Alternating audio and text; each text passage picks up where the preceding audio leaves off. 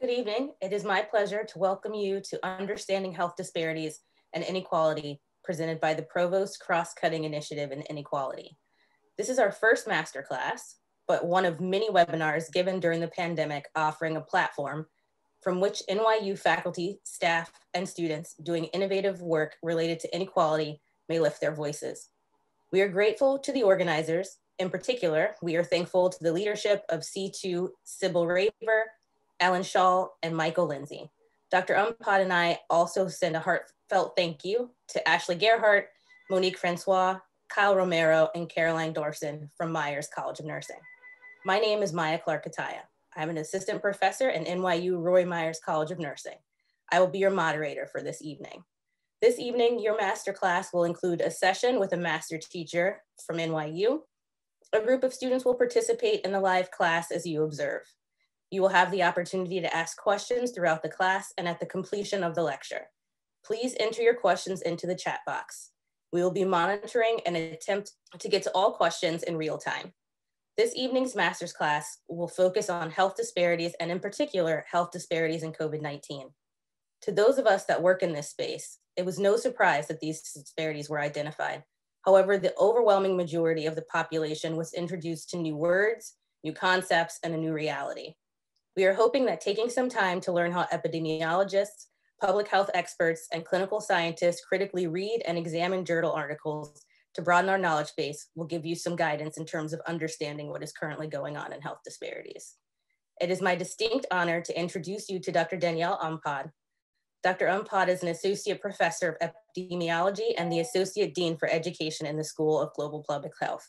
Her areas of research are urban health, HIV, illicit drug use, and adult access to vaccines. Dr. Ompad is joined by current NYU students in various phases of their studies across several disciplines. And with that, let's begin. Good evening. Thank you all for joining us, both the people, the students who are here with us live and those of you who are listening. We're so happy that you are here tonight. And so I am going to talk about COVID disparities, and we provided a paper for people to read, and hopefully I am with it enough to share the correct screen. I think this is the right one. Awesome. Okay. So we're going to be talking about differential impacts of COVID-19 on Black communities in the United States. And this paper was written by Millett and colleagues. But before we talk about the article, I wanted to go over a few things just to help orient us to the paper. So we're going to talk about health disparities and inequality generally, and then I'm going to give kind of a quick introduction about how to read scientific articles. I know some of you read it before you came to the webinar. Some of you are going to read it after. Some of you might not read it at all and are going to rely on our discussion to inform you, and that's cool too. And then we're going to talk about the article and we'll have some questions. So this is going to be very interactive with the students in the webinar, and they know that they can interrupt me with any questions or comments. So first, let's talk about health disparities and inequalities. So as Dr. Clark-Cutaia said, those of us in public health were not surprised when we started to see COVID inequalities for COVID infections, for COVID hospitalizations, for COVID deaths. And then, you know, we just got the vaccine in December and we already see COVID vaccine disparities. So none of this surprised people in public health. This was very predictable, but this might have caught other people who are not in public health off guard. So I think it's helpful to think about what health is, because we kind of take for granted that we all know that we're talking about the same thing. So health is a state of complete physical, mental, and social well-being, and not merely the absence of disease or infirmity. This is according to the World Health Organization in 1946 when it was set up. Later, they modified this definition to include also leading a socially and economically productive life, right? So it's not just about whether you're sick or not, it's actually a holistic view of what health is. Now, what we do know is that some people are healthier than others. So empirically, meaning we can look at data and we can evaluate who is healthy by comparing different kind of health outcomes. We can look at all-cause mortality, which means just general death rates, regardless of why someone died. We can look at specific mortality rates, so COVID-specific mortality rates, or HIV-specific mortality rates, or diabetes or heart disease-specific mortality rates. We can look at more positive outcomes like 5-year survival rates. So, someone gets cancer, what proportion of people live for 5 years after their cancer diagnosis? We can also look for the presence or the absence of certain diseases. And these are just examples of different types of health outcomes. So when we compare health outcomes across different groups of people, one of the most consistent findings around the world is that some people are healthier than others. And what often happens is that one group of people is persistently healthier than others across a range of outcomes, and that some groups are less healthy than others across a range of outcomes. So health disparities, according to the National Institutes of Health, are the difference in incidence, which means new cases, prevalence, which means the number of cases of the disease, whether they're new or old cases, morbidity, which basically means illness or sickness, mortality, which is death, and the burden of diseases and other adverse health conditions that exist among specific population groups. So inherent in looking at health disparities is that we're always comparing groups of people, right? The comparison is what's really important here. And so in the US and around the world, we do see major disparities in health. In the US, a lot of those disparities are observed for different racial and ethnic groups. So some racial and ethnic groups have higher burdens of certain diseases than others. We also see it by socioeconomic status. Generally, poorer people have poorer health outcomes compared to more affluent people.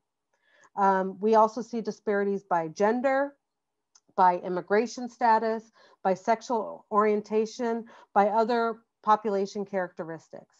And there are a range of potential reasons for these health disparities. Sometimes it could be biological, right? So it could be that certain groups are more likely to have a certain gene that may make them more likely to have a disease. So for example, sickle cell anemia, we tend to see that more in Black populations and certain populations in the Mediterranean, right?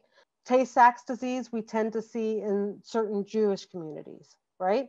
And those are biologic determinants of health, but there are other determinants of health. Most of the disparities that we see are actually not related to biology. So when we think about health equity, we're thinking about health differences and inequalities that are unfair or unjust. And these we call inequities. So how do we judge unfairness? We can ask ourselves, are the inequalities due to biologic variation?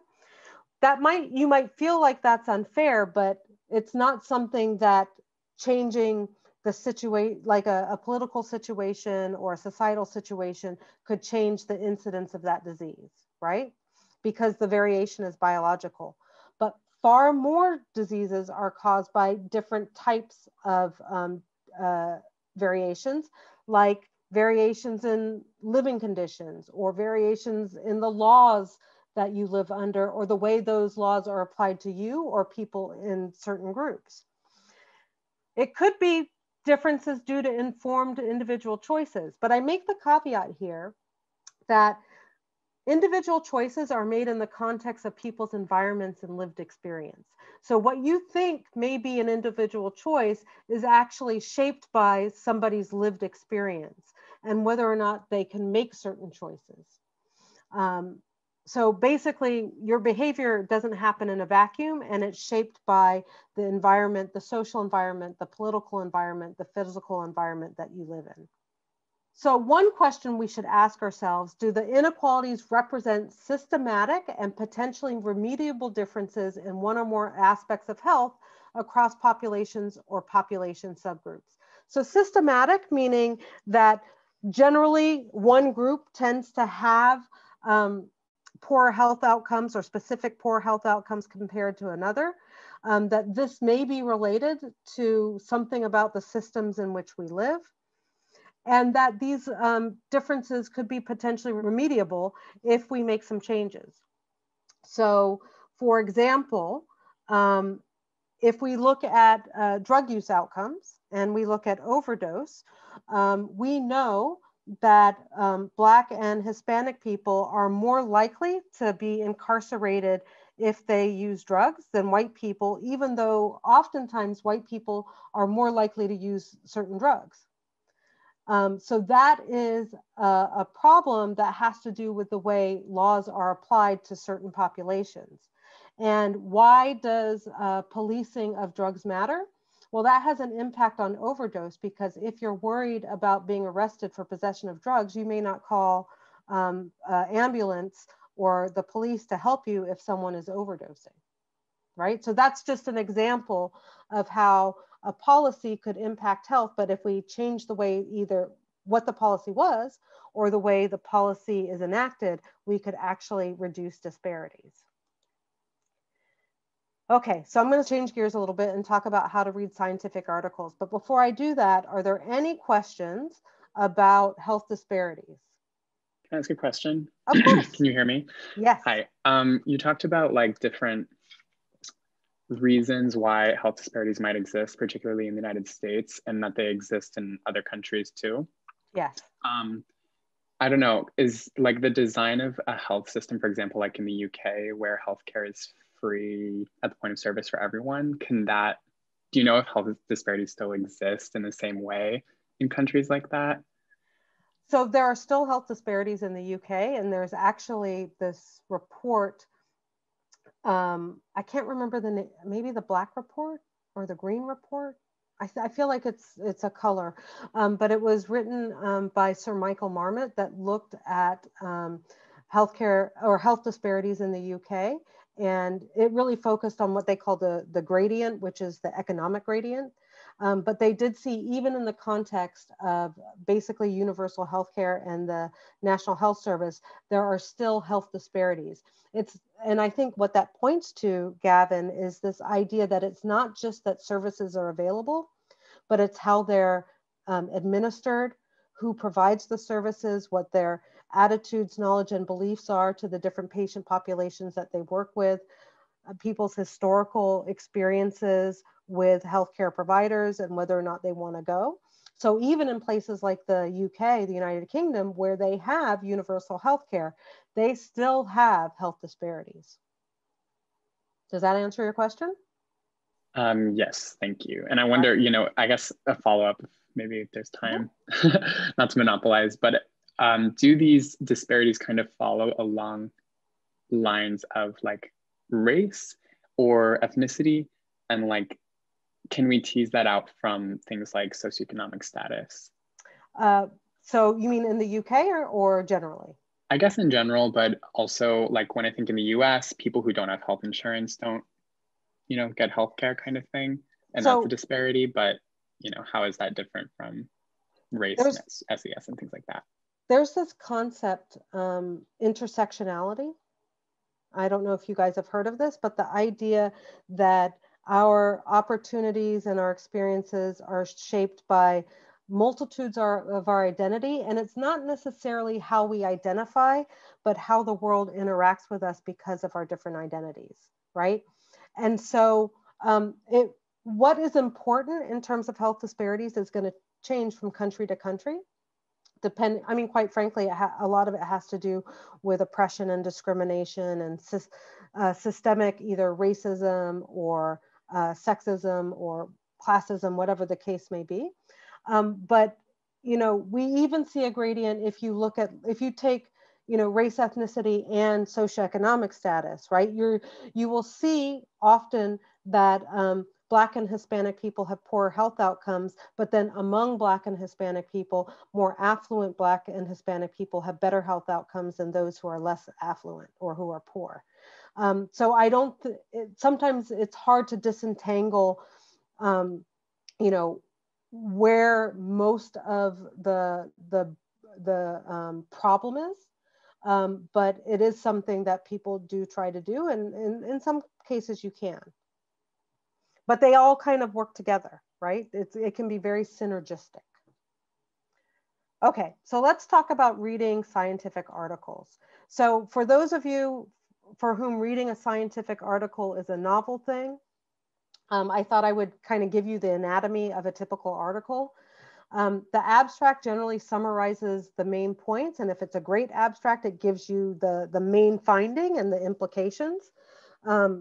You'll have, so that's usually somewhere between 150 and 300 words. And oftentimes, I'll be honest, some of us just read the abstract to figure out if we're going to read the whole paper. Then we have the introduction, which is going to summarize previous research, tell us what the gaps in the previous research are, and then tell us what the aims of this paper are. Usually it's to fill one of those gaps in the previous literature. Then the methods is basically what they did, how they collected their data, how they analyzed that data. The results are what they found.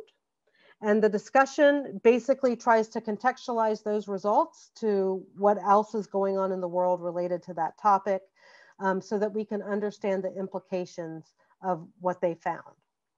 So how do you read a scientific article? Well, the first thing I tend to do is read the abstract. And I will read the abstract to figure out if I want to keep on reading. And then when I'm reading the paper, I'll generally read the paper once through.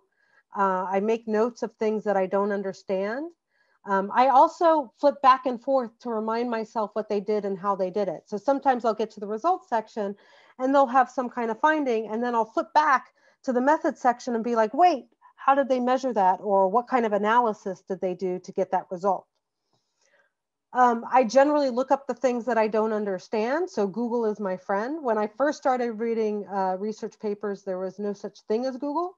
So y'all got it a lot easier than I did, because looking up things I didn't understand required me going to the library physically sometimes and using the Index Medicus, but now it's at your fingertips. And there are lots of different types of resources on the internet that can help you understand certain concepts or methods. Then I go back to the results and the discussion to understand kind of what the upshot is, what the major finding is.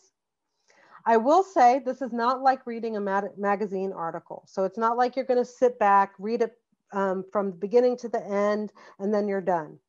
In the beginning, when you start reading research articles, it may take a few hours or even a few reads to understand most of the paper. And my experience with some of my students is, even if they're in public health, sometimes there's about anywhere upwards of 25% of the paper that they don't really understand what's going on. And then they come and ask us questions, right? So if you don't get what's happening from the get-go, you're in great company, right? So I wouldn't worry about that. Just keep trying, and the more you read, the less you'll have to Google. Or you can get a master's in public health at NYU. We would love to have you. Okay, so the other thing to keep in mind is that you should read articles critically. Just because it's published, even if it's in a high impact journal, does not mean that it's a good paper. There's a lot of junk that gets published. And then I will say your ability to evaluate the science and identify problems is going to be a function of your experience and your expertise, right? So just be cautious and think critically about what's happening and take notes as you go. Hi, okay. Dr. Yes. So you mentioned that, just because it's published, it may not be a good paper. What is considered like not a good paper?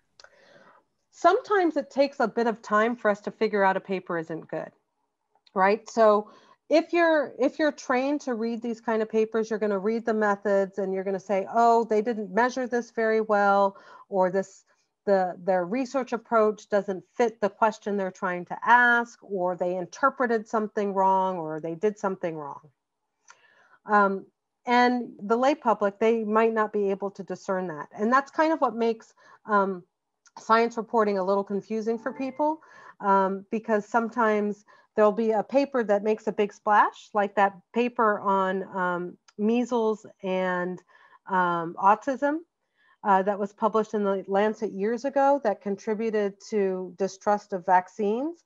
That paper years later was retracted, and the Lancet said that it was a flawed paper, that some of the data had been falsified. So it's a little challenging, I think, for people to figure out what's good and what's bad.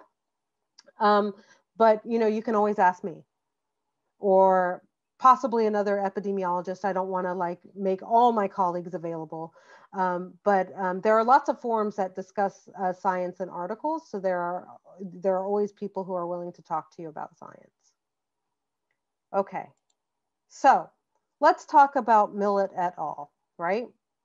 So things to look up in anticipation that you might, if you haven't read it yet and you're getting ready to, you want to learn about what ecological analysis is, because that's what this paper is. And I'm going to tell you what that is.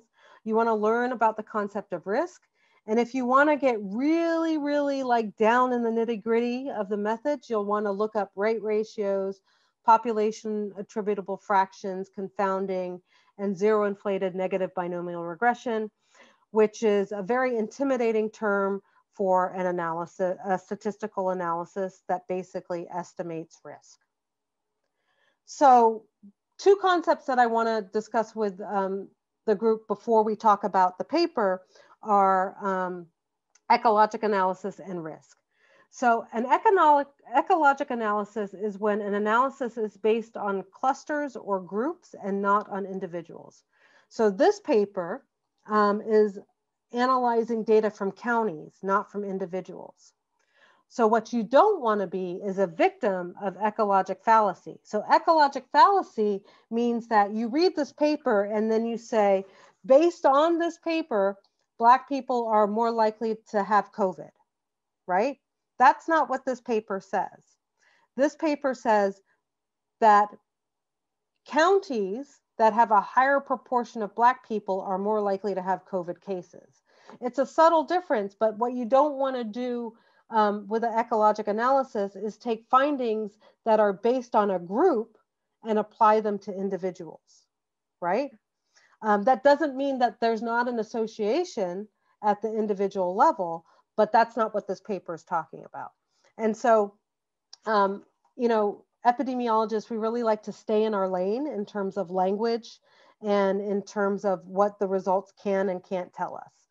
So this is a case of when you're reading a paper that the county is what you're analyzing and not people, you don't want to talk about people being at increased risk, because that's not what this paper is telling us. The other oh, sorry, go ahead. Sorry, Dr. Ompad. So you kind of mentioned ecological fallacy.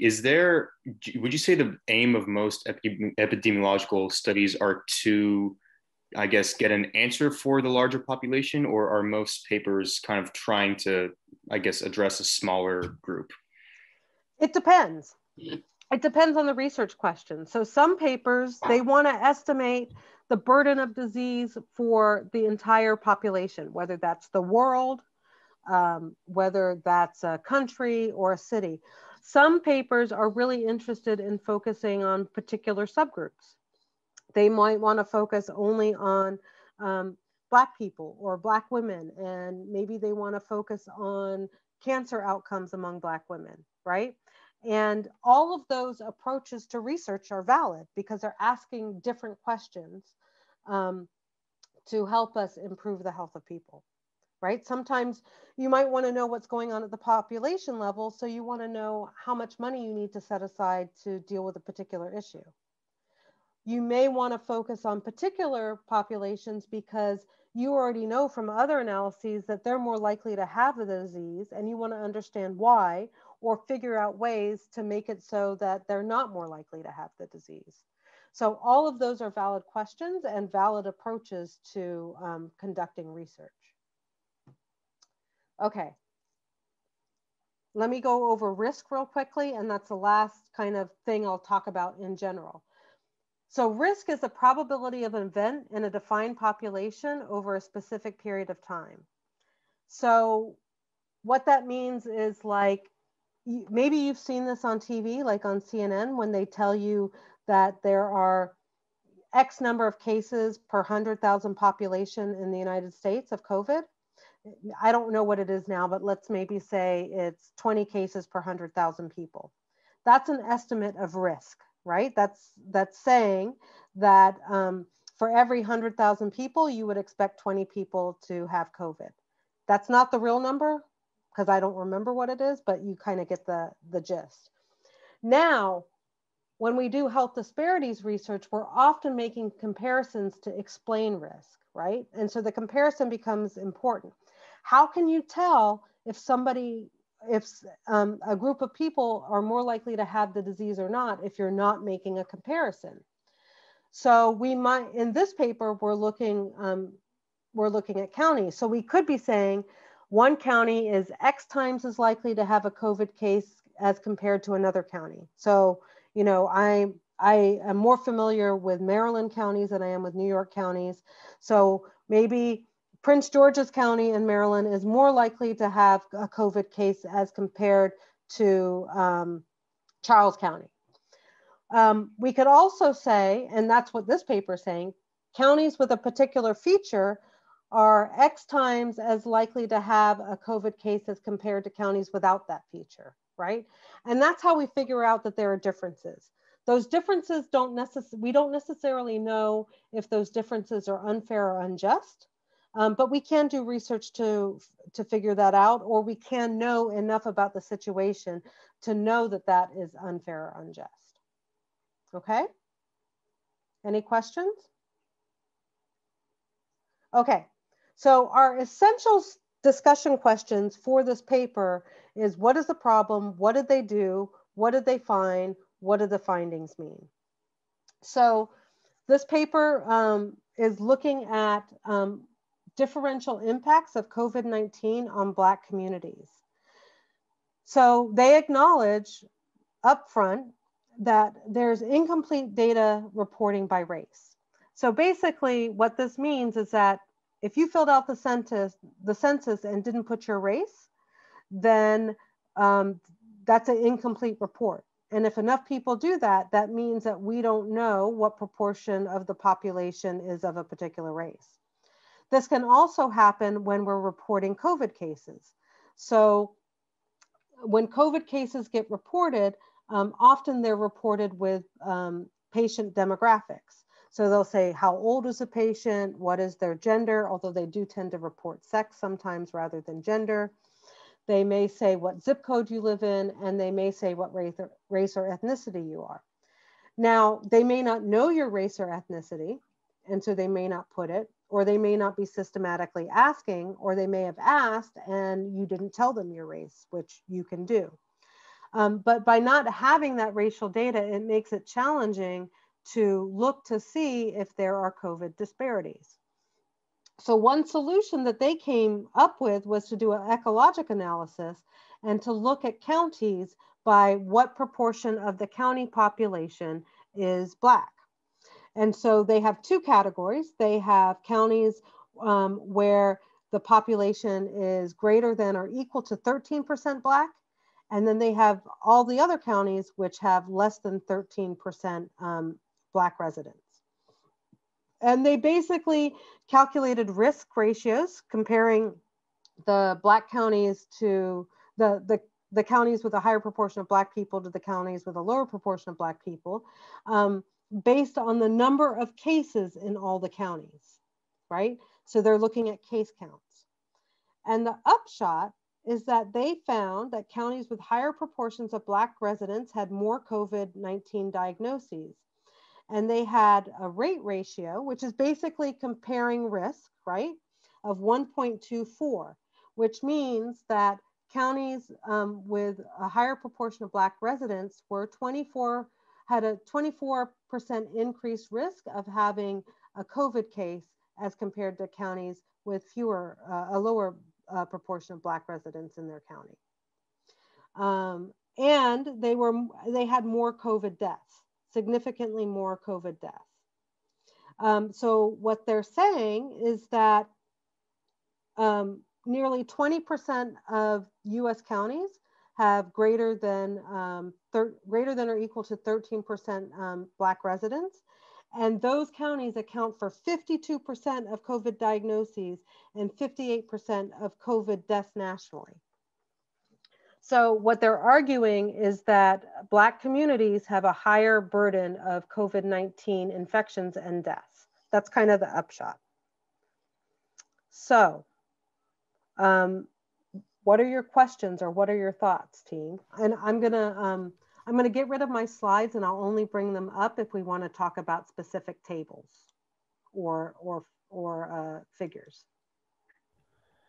Yeah, one question I have is when looking at the second page of the article, it talks about how 78% of the COVID-19 census data reported by state health does not include race. So as you said, that was due to, you know, just incomplete reporting, but is there institutional problems itself on the reporting? And is that a larger problem that needs to be addressed as well? But I'm also wondering if we did have all that data, could we make a better conclusion based on that, based on individuals rather than based on how this article evaluated it, which was by populations? That's a great set of questions, Jacob. Thank you. So what it says, for those of you who haven't read the article, is that although the Centers for Disease Control and Prevention report cumulative COVID data to the state that are reported by state health departments, 78% of the COVID-19 case reports were missing race and ethnicity disaggregations. So what's getting reported to the CDC doesn't all have race and ethnicity data. So that's the reason for that is a variety of reasons. It could be state policy that they don't report back race or ethnicity. It could be that the reports coming, so the way reporting typically happens is that hospitals report to the state health department, and then the state health department or the local health department reports to the CDC. It could be that the hospitals are not reporting race ethnicity. It could be not being systematically collected in their electronic medical record. It could be that patients come in and they are too ill to answer questions about race or ethnicity, right? So, and we need to be very careful about putting people in a race or ethnic group just by looking at them, right? Because, you know, people make mistakes all the time trying to attribute somebody's race or ethnicity to them just by their features. I do this exercise with my student when I teach this class on social determinants of health, where I ask them to tell me my race or ethnicity. And only one person has ever gotten it right.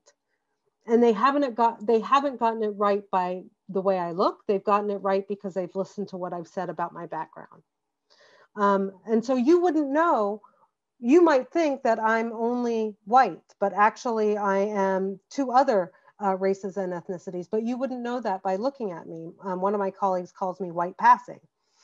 And so it could be that physicians just don't have the ability to collect that from their patient. Patients could refuse. It's not systematically in the electronic medical record, or it's not being systematically reported to the health departments or the CDC. If we had more data, yes, of course, we could come up with a better understanding of what's going on. I wouldn't say necessarily a better conclusion, because better conclusion to me is like there are no health disparities, right? Because that's what we don't want. First of all, we don't want anybody to have COVID, but if people are going to have COVID, we don't want one group to be more likely to have COVID than the other, right? But we could make more evidence-based conclusions, and the data would be stronger to help us build our case for how we might want to intervene with people. Other thoughts or questions? I see Ray raising your hand. Yeah. Yep, that's right. So I have a comment/question. Sure. So like in my mind, when I think about health disparity research, it doesn't necessarily equate to like health equity research, not all the time, because I feel like it's not enough to just say these groups are different, or even at the county level, like this county is different because of these traits. And one of the things I thought about in this particular article was that like, even if it is at the county level, they still look at variables like uninsured versus insured, which to me is like they're making that assumption of like the proportionality of Black people in one county is associated with the proportionality of uninsured versus insured in one county. So my question is like, what would make this article more about health equity? Because in my mind, it's like, so then why didn't they look at like quality of healthcare within a county of like the hospitals in that county? Because that's more like the responsibility of the county, I feel like. So I guess, yeah, I just wanted to hear you talk a little bit about like what makes health disparity research, health equity research in relation to this article. So that's a great question. So I will say that health disparities research is kind of a continuum, right? So it goes from pointing out that there are differences to coming up with understandings of why those differences exist, to designing interventions to make it so the disparities are reduced. And interventions, I tend to not be enthusiastic about health disparities interventions that intervene on the individual level, because as we know, a lot of the disparities are because of the system that we live in and the way our laws and society are set up, right? So why should I, if there's a group that is experiencing a disparity, what do I fix about them, right? Because it's the problem doesn't lie with their experiences. The problem lies with what our laws or the way we deliver healthcare is doing to them. A lot of it. So that's one thing. I think to your point about why they only looked at this, it could be that there's not good data available at the county level for healthcare quality, right? So they're basically using census data. That's kind of their data set. They haven't kind of combined other sources, a lot of other sources of data to look for more explanatory variables about why this is happening. And so with census data, I can't tell you, at least the type of data I think that they're using, I can't tell you how many or what proportion of Black people also are uninsured in that county necessarily. So that's probably why it's done like this. And I think your comment also brings up a good point. People tend to walk away with, when you look at these county kind of level things, is, and this is an ecologic fallacy, right? Is that if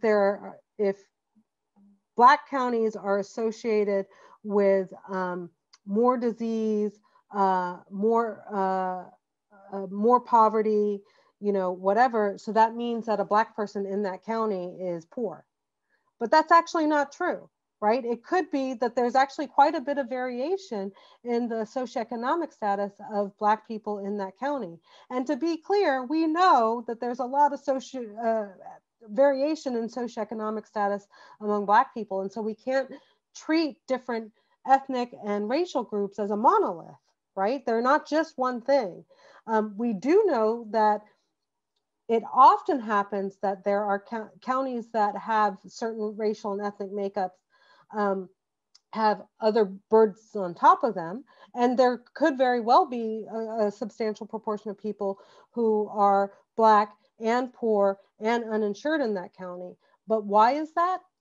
Probably due to the way our society has been set up, right? If you go back to urban renewal, that was a policy of the US government in the 60s and 70s, they would basically raise whole communities to put in like the highway. I think they did that with the Major Deegan, right? So they broke up communities, moved people around, ended up breaking apart really vibrant communities. And it tended to be either poor or Black communities that were disrupted in the efforts for urban renewal, because they had the least amount of political capital. And so white communities would be like, you're not doing that to our neighborhood. And they were able to stand up to that, right? So to answer your question, it's probably a function of the data that they have available to them and not being able to identify necessarily healthcare quality at the county level or other variables at the county level. Thank you. But I will say these types of analyses are helpful, because if you were to look at a map of these counties, right? Or identify the counties where there's high burdens, you know, that will tell policymakers where they could put their money, right? So even though this paper isn't necessarily offering solutions like how to fix this, you know, we know that those counties that have that high burden of COVID and are have more Black population probably need more investment, right? And so we can pay more attention to them and think about how we could best serve those communities. Dr. Ompad, we have a couple of questions from the audience about race as a structure. Yeah. Wanting to know, you know, how we use race and ethnicity and what the relationship is with socioeconomic status and how we interpret results, keeping those two in mind. So that's a great question. When I read papers and I see that there are differences by race and ethnicity, I don't always think that Black people are, you know, have poorer health outcomes because they're Black. Like something physically or, you know, psychologically about being Black, I tend to think about what is it about how we've set up society to create these disparities, right? And so I would be very careful when you see papers that say, you know, Black people have these behaviors and that's why they're sicker, without the second clause of that sentence that says these behaviors may have arisen from, you know, opportunities in their neighborhood. So for example, if you see differences that have to do with housing quality, right? We know that there was a policy in the US about redlining where in certain communities, Black people weren't able to get a loan to buy a home there. They wouldn't allow them to. The former president actually engaged in discrimination in housing and wouldn't let Black people move into their buildings to rent apartments, right? And so that meant that people got pushed into sometimes substandard housing, not because they couldn't afford it, but because they weren't allowed to buy it, right? And so if that happened in your family, right, there's this idea of like intergenerational exposure to being placed in these communities where you were concentrated with poor quality housing. And so that can have an impact on health. So there may be things where it actually has to do with, you know, Black people maybe having like some genetic marker more than others, but genetics actually count for a very small proportion of disease variation. Most of it actually has to do with behavior, with exposures, and exposures meaning what's happening in your community, what's happening at the political level, how laws are applied to your community. So I would be very careful about making conclusions without kind of understanding that all of our behaviors happen in the context of our lives. So for example, I used to live in East Harlem. I just moved to the West Village. And when I first moved to East Harlem, like the closest grocery store to me was a bodega, and they didn't have a lot of like fresh fruits and vegetables. And then there was another grocery store, and they had fresh fruits and vegetables, but not a large variety. And sometimes they were just on the verge of going bad, right? And then as East Harlem began to gentrify, the produce got a lot better, right? And so what is that a function of? That's not a function of people in East Harlem not wanting to buy good quality fruits and vegetables, right? It's a couple things. Fruits and vegetables are really expensive. And companies decide what they're going to sell based on what they think is going to come off the shelves. And sometimes they try to get away with providing poor quality goods in either poor neighborhoods or more diverse neighborhoods. So it's not that people in East Harlem don't want to eat fresh fruits and vegetables, but sometimes they're priced out of fresh fruits and vegetables, or the quality of fresh fruits and vegetables that they have is not great. And then there are other, you know, historical reasons based on, you know, deprivation, kind of shaping the types of foods that are served to our families. And then those foods become a part of our history. and we tend to eat them even though they might not be the best for us, right? So I'm part Filipino. A lot of the stuff that I really like are things that I shouldn't be eating, but historically that's what they eat.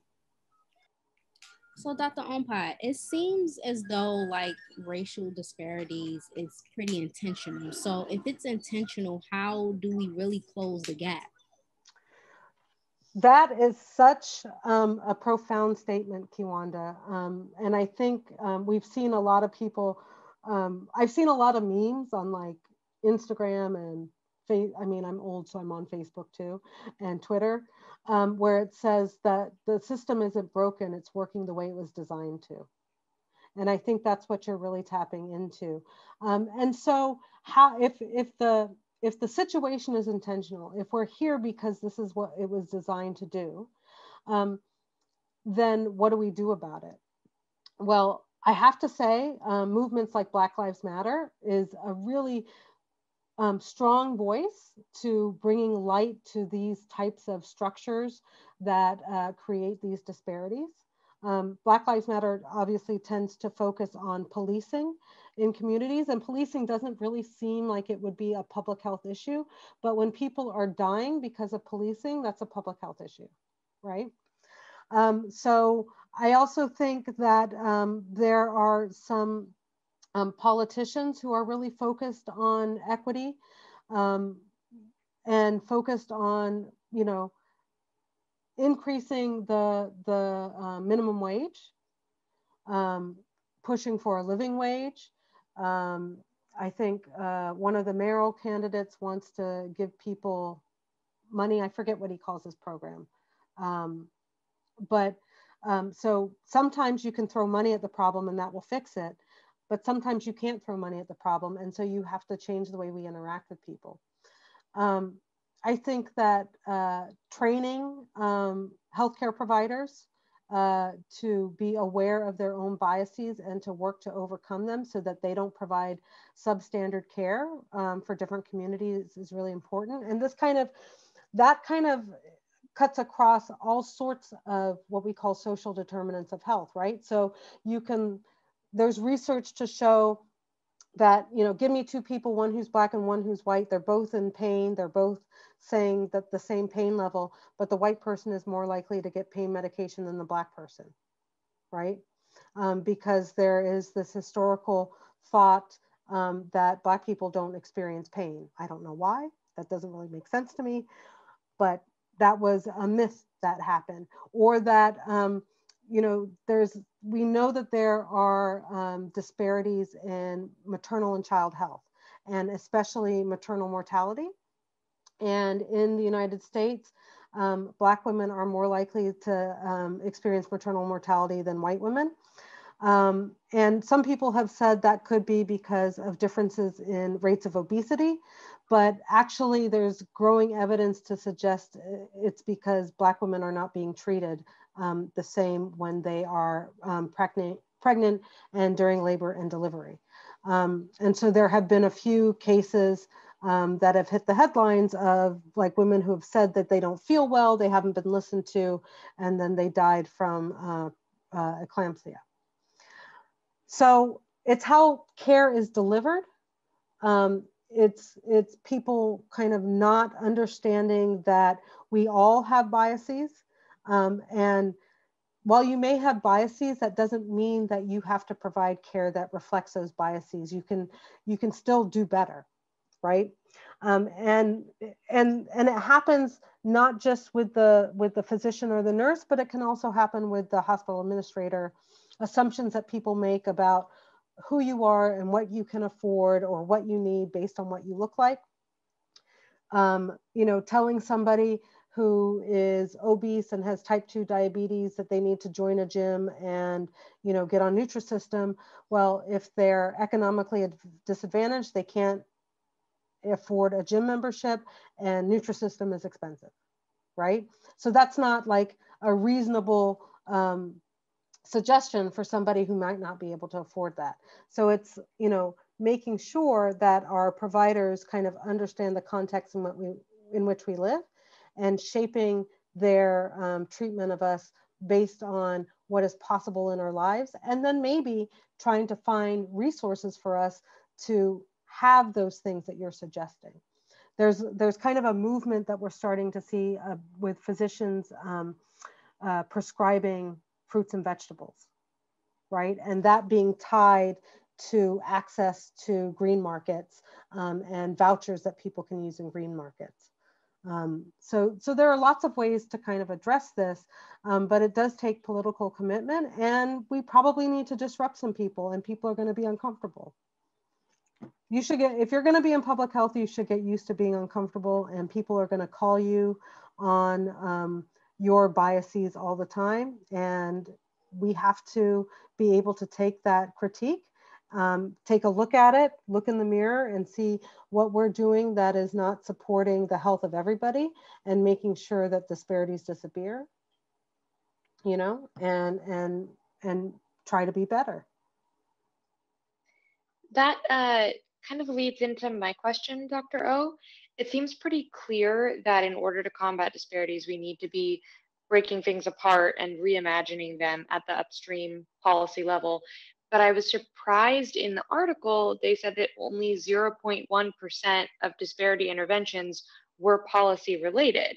So 99.9% of the disparity work that's being done isn't being done at that upstream policy level.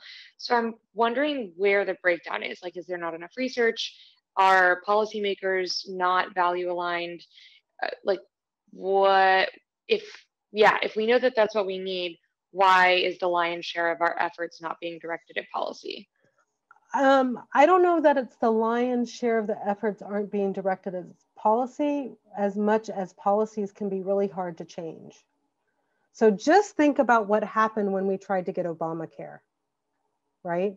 So Obamacare, you know, it happened, but it was very much a watered down version, as President Biden said this week. It wasn't exactly what they envisioned, what they wanted. They wanted more, but they couldn't get more passed. And how many times did the Republicans try to repeal Obamacare, right? So policy change sometimes can be really easy. It can happen, like if there's political will to make it happen, it can happen very quickly, but sometimes there's not political will. The Rockefeller drug laws. So for those of you who don't know, I study drugs a lot. The Rockefeller drug laws in New York were the ones that were 3 strikes and you're out. So you could be arrested for marijuana possession 3 times, and the 3rd time you could get an astronomical sentence, right? That doesn't really fit the crime. And that tended to incarcerate more Black and Hispanic, particularly men, and it resulted in mass incarceration. It took decades to get those repealed, decades. And so my personal opinion is for a long time, white people have been in charge of policy. That has changed slowly, and not all white people want to change the status quo. And so it really takes a lot of work, both advocating your position, but also like calling people out. And I think we've seen a lot of that more recently, of people calling people out, but we have to think about how best to call people out, right? And how best to get a coalition of people together to change the policies, right? So sometimes that's like embarrassing people, but that often doesn't work, as we saw. They just double down. So sometimes we have to come at them with an economic argument. You know, most people don't want to spend money. So if we can show you that you're going to save money by doing this, sometimes that's convincing. But it's really hard. It can be very hard to change policies, particularly big policies that are embedded in our daily lives. Okay, yeah. Just one thing that I wanted to like ask, like a sort of a very much follow-up to what you said. Like, you know, how you talked about historical perspectives can play a large part. And fortunately, but understandably, there are many fears in communities like the Black community with regards to how doctors have dealt with pandemics in the past. Like, just one thing that comes to mind is with the Tuskegee syphilis study, where they purposely injected syphilis into members of the African-American community in That's Alabama. not what they did. Oh, wait, They didn't inject them with syphilis. Oh, sorry, they did, sorry. What the Tuskegee syphilis, now what they did was messed up, but that's not what they did. So what the Tuskegee study is, basically they recruited Black men in Tuskegee, Alabama for a prospective study where they followed people up over time, and they recruited people who had syphilis. And then when syphilis treatments became available, like when penicillin became available, they systematically tried to prevent them from being treated for syphilis. So they didn't inject them with syphilis. There is a study where people did get injected with syphilis, and that was a study that was done in Guatemala. But Tuskegee, they weren't experimenting on people, but they were trying to prevent them from getting treated. Sorry about that. No, that's okay. I just want to clarify, because people that's the narrative, and I just want to clarify the narrative. Okay, but so like one thing that, even if we do make policy change, how do we like gain the trust for people to actually want to like pursue those facilities or things? Because like, since there has been so much like a lot of mistreatment, it's very easy that people don't want to trust systems. Yeah, basically every time a researcher does something messed up to somebody, they make it harder for everybody else. And so I think the first thing we need to do is do better, right? We need to stop doing really, I'm not going to swear because this is being recorded, but you know what I want to say. We need to stop doing messed up things to people, particularly people who have historically been oppressed, but anybody. The other thing we need to do is we need to have more people from affected communities as a part of the healthcare provider cadre, right? So we need more Black people, we need more Hispanic people, we need more Indigenous people to be researchers, right? Because first of all, they have a lived experience that I could never have that may provide different insights into the experiences of communities that are experiencing the disparities, right? And I don't mean in a token way. I mean, we need leaders, and we need to support people to become leaders in public health and science and research, so that those voices are heard and those experiences are brought to bear. So that's one thing. And I also think that those of us who are not in those communities need to do a lot of work to figure out what we're doing wrong, either us as individuals or collectively in our groups, what we're doing wrong, and pointing out when that's happening and not letting it continue, right? So, I think, Jacob, you bring up a really good point, and something that I've been thinking about lately. Instead of trying to convince people that the vaccine is safe, we need to think about what we've done wrong to make people feel that the vaccine is not safe. We need to figure out what we did wrong to make people not want to come to the hospital, to make people not want to wear a mask or socially distance. I mean, those are a little bit different, and we're all tired of wearing masks and staying away. And, I would like to go have a cocktail or go out to dinner. But, I'm waiting to get vaccinated, for enough people to get vaccinated so that I don't run the risk of either getting COVID or giving COVID to somebody. But what have we done wrong as healthcare providers, as researchers, as a society, to make people feel this level of distrust? And what are we going to do to fix that? Rather than trying to say that, your beliefs are wrong, some of those beliefs are, some of those concerns are rational, and they're based on either personal experience with healthcare providers or families' experience with healthcare providers or our community's experience with researchers and healthcare providers. So sometimes I think we're intervening with the wrong groups. Any other thoughts or questions? I have a question.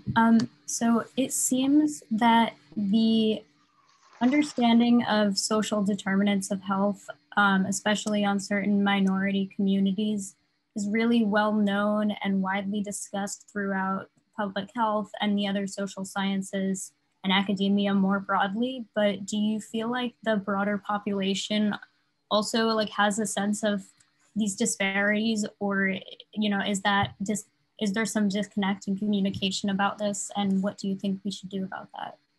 That's a great question.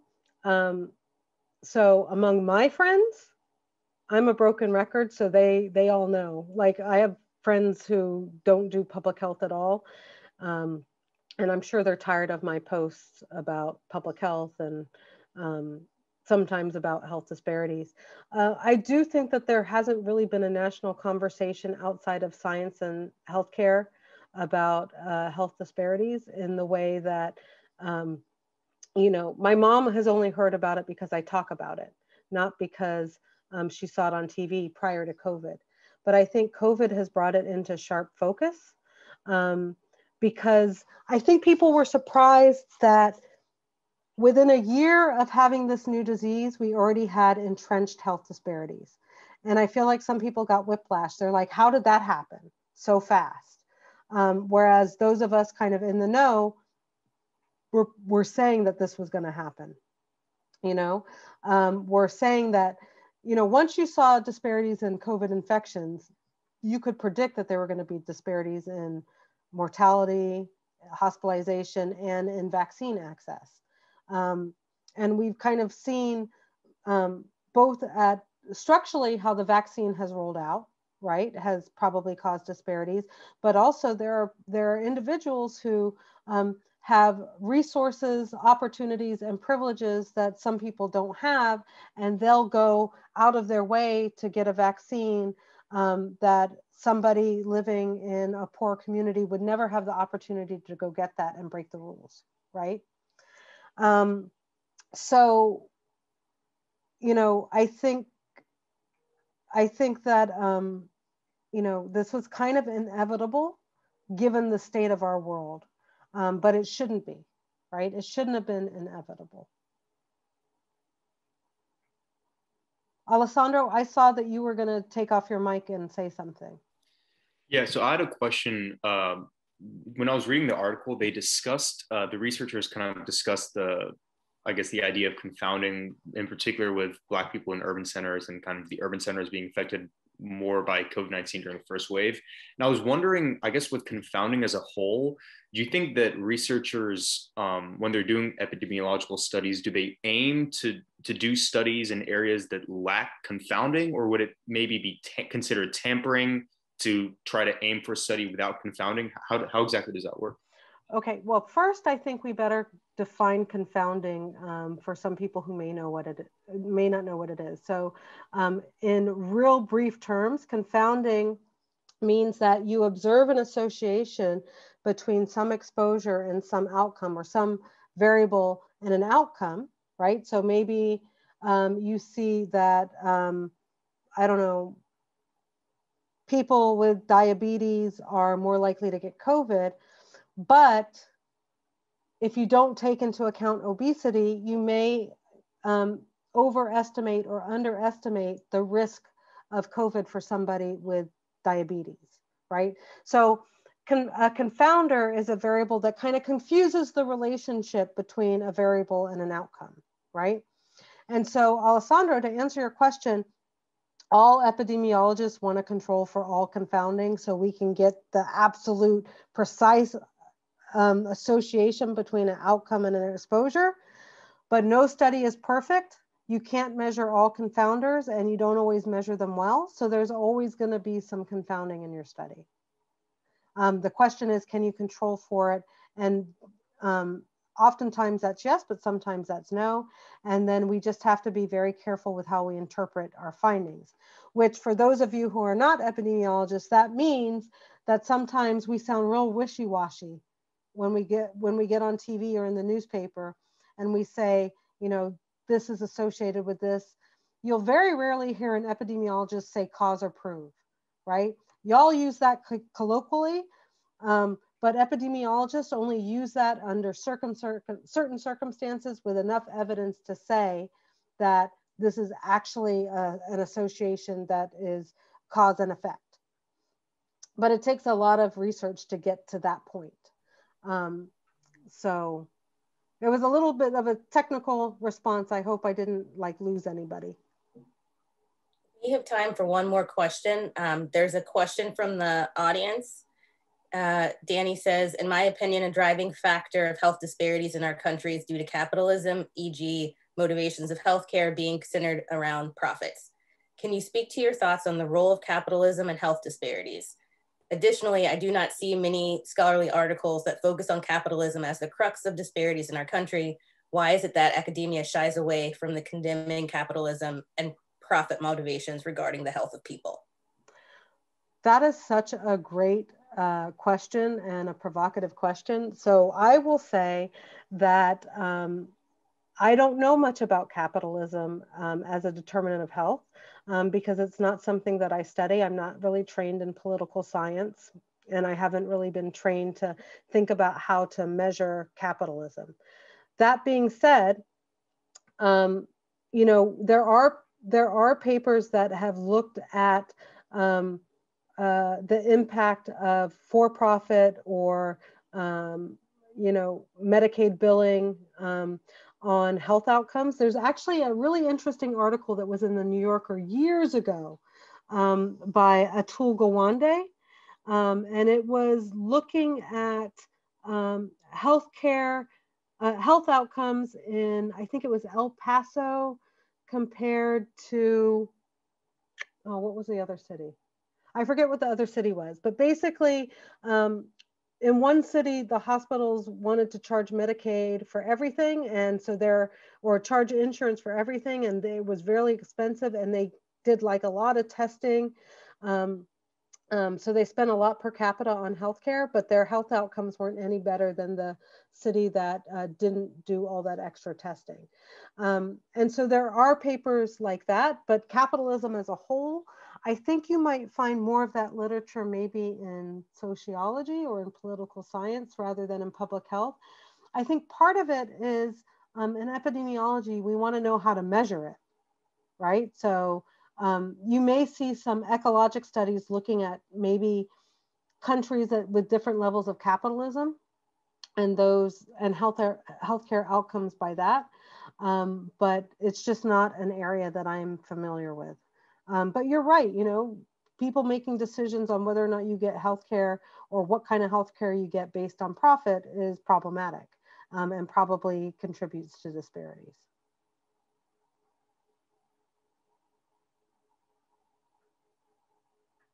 I'm sorry if that was an unsatisfying answer. All right, Dr. Ompad, any final comments? Any final comments, Dr. Ompad? I hope you guys start to read some of the literature, not just the newspaper articles, because newspaper articles kind of cherry pick findings, but you can actually learn a lot from some of these articles, and you don't necessarily have to be an epidemiologist or a biostatistician to be able to read these. A lot of times the abstracts are very accessible, and they kind of break down what's happening. But you know, we live in a country with entrenched health disparities, so I hope that some of you will think about how you can have an impact on reducing these disparities, either from the way you interact with people in your life or getting a master's in public health or a bachelor's in public health or a PhD in a public health discipline. Come to the dark side.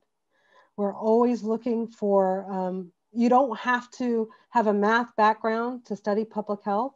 Some of my best friends in public health were accountants first. Some of them worked in art. They were not like, you know, somebody who you would think would get a PhD in epi. They have varied backgrounds, and we embrace that because we need all those perspectives because we're dealing with people's lives, and people's lives are more than their health outcomes, right? And so all that type of experience is really helpful in thinking through these problems. All right, my thanks to Dr. Ompad, our students in the Provost Cross-Cutting Initiative and Inequality. The takeaway here is that an individual's or given population's behavior and outcome is not entirely dependent upon their actions and their decisions. And as Dr. Ompad explained, we're products of our environment and of our circumstances. The reality is, unfortunately, that demonstrated by COVID, there's an unequal distribution of care and resources, for example, which often results in adverse outcomes. Many of us have been shocked and disappointed in the lack of progress made in the past 6 months. COVID disparities continue to persist and have been seen in vaccination distribution and now in vaccination rates. So what does this mean for each of us? We hope that we've given you a rudimentary understanding of health disparities, but we also hope that our discussion and time together this evening encourages you to meet people where they are and to advocate for us to do better and expect more to affect change. Thank you for your time and attention this evening. We hope to see you all in future events. Thank you guys for coming. The students, you guys were awesome. I know that some of you, this is not your area of expertise, but I think you guys did a great job engaging with the research and the subjects. You guys were amazing. So I hope you learned something new. And for our audience, thank you so much for spending this time with us in the evening. You should stay tuned for more of these because I think they're going to be really great. And thank you, Dr. Clark-Cutaia and all the organizers for making it so easy for us to participate. Just a note that the recording is going to be available on the YouTube channel. All right, everyone, have a good night.